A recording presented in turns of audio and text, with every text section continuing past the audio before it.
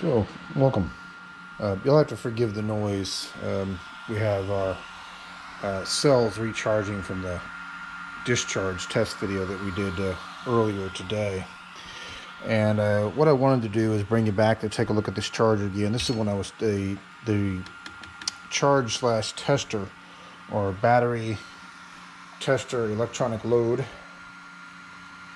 as it's called. Again, just want to let you know that this is one of the items that the off-grid garage, what Andy is using for his battery capacity tests, and I went ahead and picked up one of these as well. And just to let you know, they do, when you get this unit in, if it's like mine did, when they ask you whether you want the 110 or the 220 version, which I just did specify the 110 version.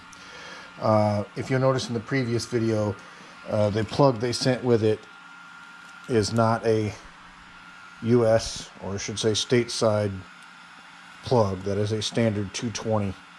That is a 220 configured outlet. So it got me a little bit concerned. And also, you'll notice the sticker on the side of it still states 220 plus minus 10%. Now, obviously, we use 110 here in the States, and I specified 110 when I placed the order. But just to let you know, that inside the unit, and yes, I've voided my warranty by taking the unit apart, so I don't suggest that you do this, but you'll notice the main power supply in here is rated for 110, 220, 50 to 60 hertz. It's a 5 volt DC output at 60 amps, and that's exactly what we were looking for. So 110, 50 hertz, I'm sorry, 110, 60 hertz for those here in the US, and the unit does power up fine.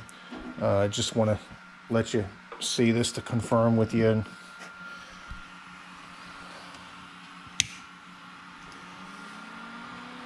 See, absolutely no issues so far. We'll continue to test it. Now, I did notice when mine came in, and I will email them about this. Of course, I have taken this apart, so it has voided my warranty. So if it is, so be it. But you'll notice the front here is kind of caved in, where it took a pretty good hit in shipment. And also the display has been shattered right here in the center. Now, from what I've seen of these online, and again with Andy's use, it looks like we can just plug this up to the computer and drive this through the computer rather than using the front touch panel here. Now, it's convenient to be able to use the front touch panel, obviously, so you don't have to have it hooked up to a computer.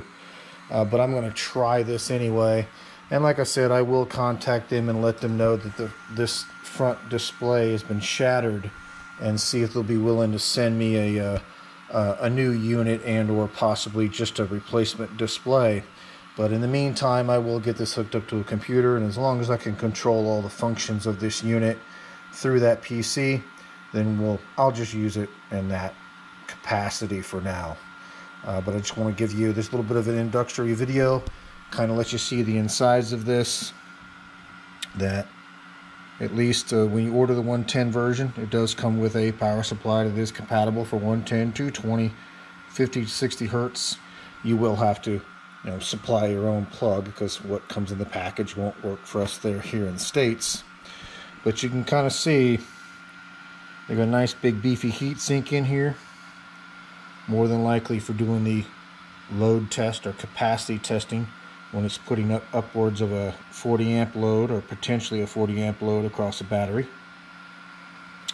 Looks like they've got a current shunt down there nestled in at the bottom, and of course all your control electronics for the front panel, as well as controlling the relays, the logic for the relays for the board down here at the bottom, as well as your PC interface. So as long as the PC interface and this board didn't take too much of a hit that something on it is cracked, again, we'll get it hooked up to a computer, run it through its paces, and we'll just use it as that. And it looks like they may have potentially a buck boost converter of some type. I'm assuming that's probably a buck converter.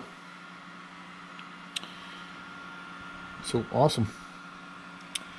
And we'll progress with this, and we'll bring you back and let you know the kind of the final outcome of it, and I'll let you know what the manufacturer says about me reporting this display being damaged in shipment. And we'll talk to you later. Bye.